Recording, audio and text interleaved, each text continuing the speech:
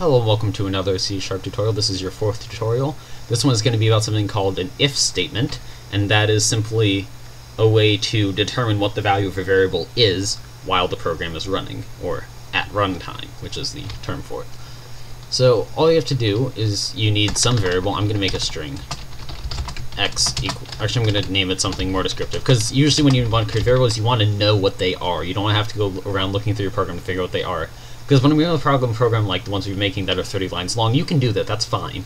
But if you have a really long program and you have a variable called x, you have no idea what x is. It doesn't help you to know that's x, but if it says input on it, then you can mouse over and say it's a string. Oh, that's the string input I just got from them, or that's the text input I just got from the user. It's very useful. So now if I just write input equals... Oh yeah, also another quick, air quotes secret is you can actually just write console.readline up here, and then you don't have to write the string input equals an empty string and then console.readline. You can just write console.readline up here. You can also write console.writeline like, what is your favorite fruit? And an exclamation point like this, and now when you run this program, what is your favorite fruit? Oranges. And then the program closes down because that's where it ends. Blah. And as always, we're going to have our console.readline at the end of the program. And then here is where the fun thing is going to happen. So to do an if statement, you have to write if, and then open parenthesis, and this is where it's called the condition. It's essentially what you want to know.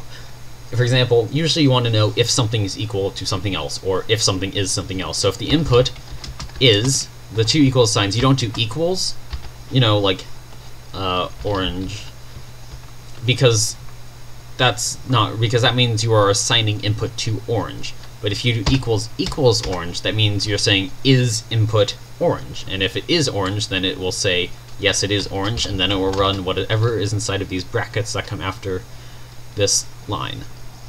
And in here you can just write something like console.writeline good choice or something. Now you'll notice if I say apples, it will not say anything back to me. But if I say orange, good choice. See?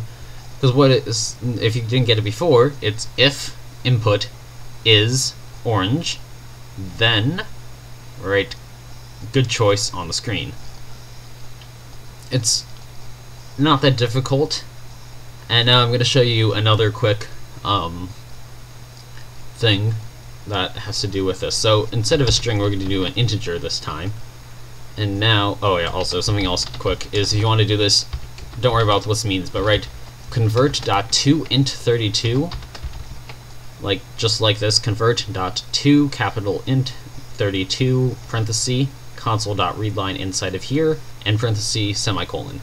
This just means we're going to get input and it's going to be a number, not a string, so we can put it into input. And now what we can do with input is we can do if input equals 2, for example, which you could have done with a string, and then where it still says fruit.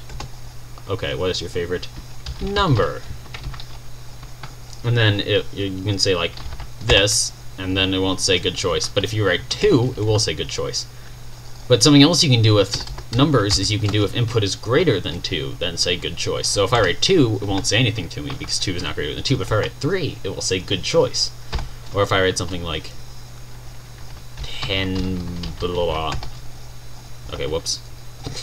Yeah, don't write a number that big.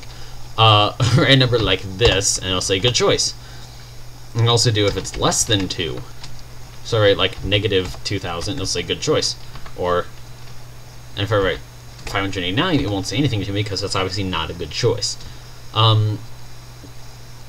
Yeah, so that's pretty good too. And that's really all there is for this tutorial, so thanks for watching. Sources in the description. See you next time.